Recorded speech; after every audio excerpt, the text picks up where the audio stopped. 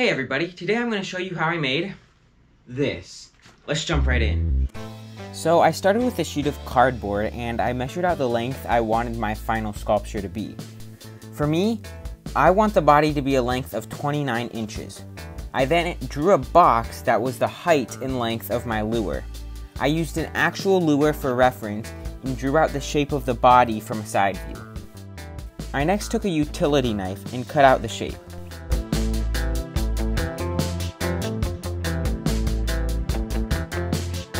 I then pretty much repeated that whole process, except this time I drew out the shape of the lure from an aerial view. So it wasn't the height, it was the width. I actually then cut that piece in half as shown. Also, I cut out a ton of these right-angled triangles that would be used in just a second. I took one of the side pieces as shown and I hot glued it onto the large piece. I took some of these triangles and glued them on for extra support. And then, I repeated that process for the other side. Next, I cut some chicken wire to a bit over the length of my lure. I cut a piece off of it because I decided it would be easier to wrap around the lure in sections. I glued one end of the chicken wire to a part of the lure as shown. I let that dry and wrapped it around and glued it to the next piece of cardboard. This can be a difficult process, so just have some patience. I took some of this thin metal wire that the chicken wire roll actually came wrapped up in. I cut it into small 3 to 4 inch sections. I rolled the rest of the chicken wire around the lure and used these pieces to twist around parts and hold it together. I next had to use some pliers to bend down and form this chicken wire to the right shape, especially around the edges of the section. I next took another section of the chicken wire and pretty much just repeated that whole process from before.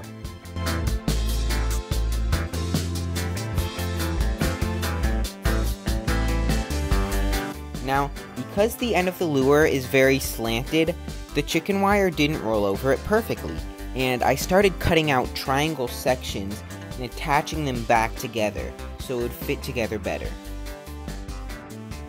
I also repeated the whole process for the front and final section of the lure.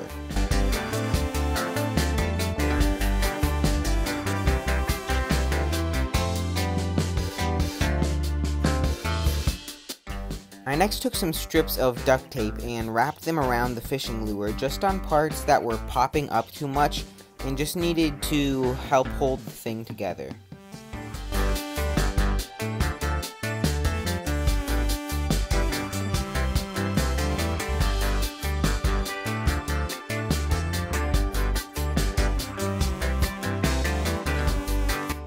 Next was paper mache.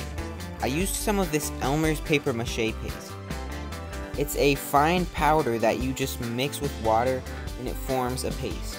I used an electric mixer because oftentimes when you use your hands there becomes little clumps of powder that are hard to mix up.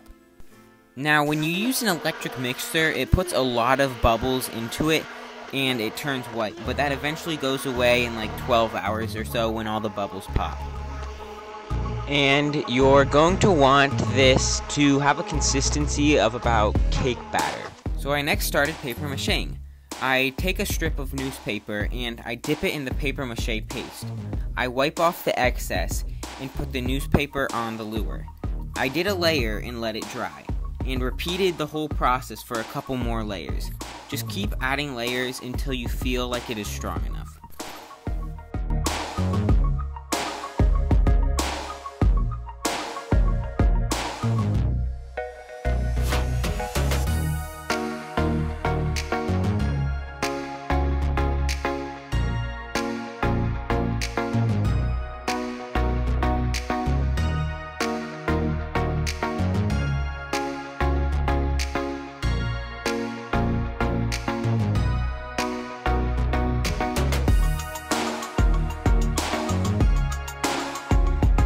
For the final layer or two, I used paper just because I wanted it to be a plain white.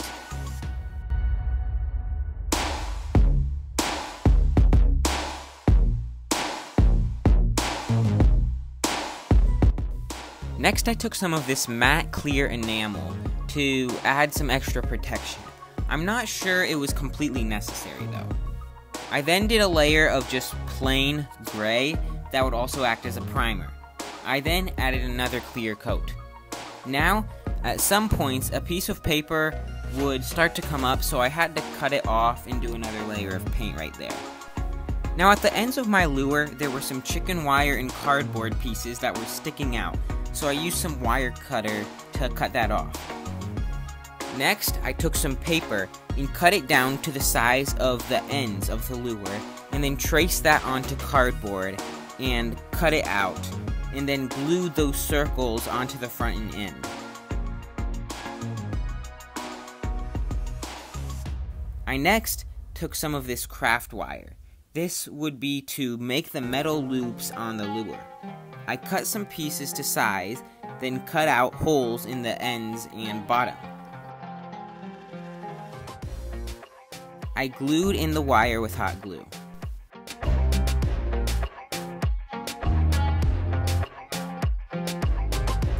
Then to keep paint from getting on the wire, I taped part of it off.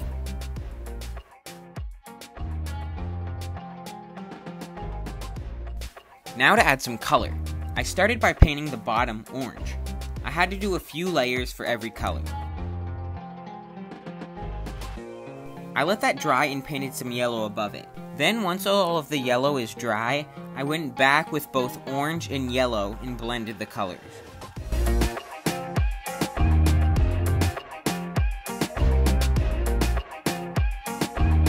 Once dry, I added in some green and blended that into the yellow.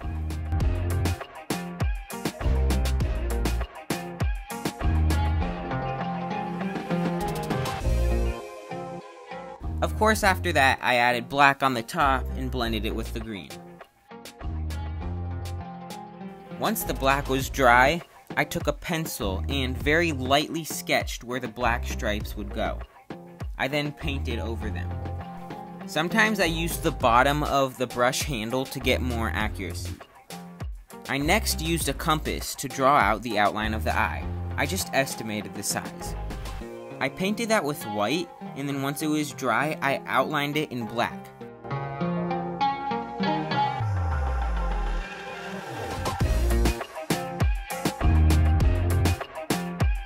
I then added a black dot in the very middle.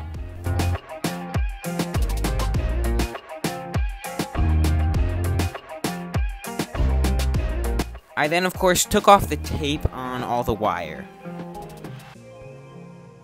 I next took some more of this wire and a seasoning container that had a lid with the approximate size I wanted to make the little loops on the lure. I wrapped the wire around the container and used some pliers to help me bend it in the way I needed.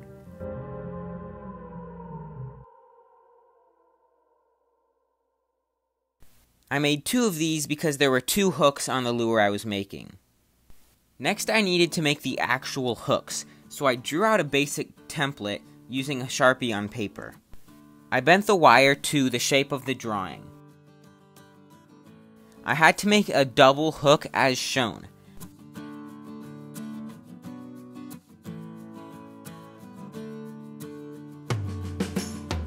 I then used this container of seasoning to help get it geometrically round. I next bent the 2 hooks as shown because there had to be a 3rd hook added on. I then made that other independent hook that would be attached on later. But first, I filed off the top to be a gradual slope and used hot glue to glue the hook onto the other one. I repeated that whole process for a 2nd hook. I then attached those onto the lure. I decided not to add that clear plastic lip just because I like the way it looks better without it. If you really wanted to make one, you could probably glue together some clear plastic in some way. And there you have it, a finished giant lure.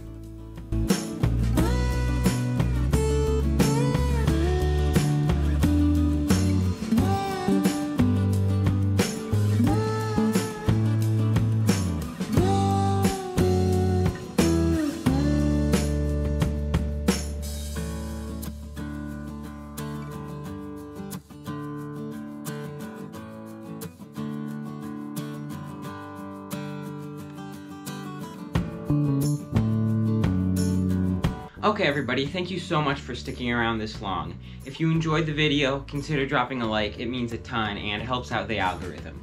Now I usually don't build things like this, so let me know what you think of it down in the comments, and I will see you next time.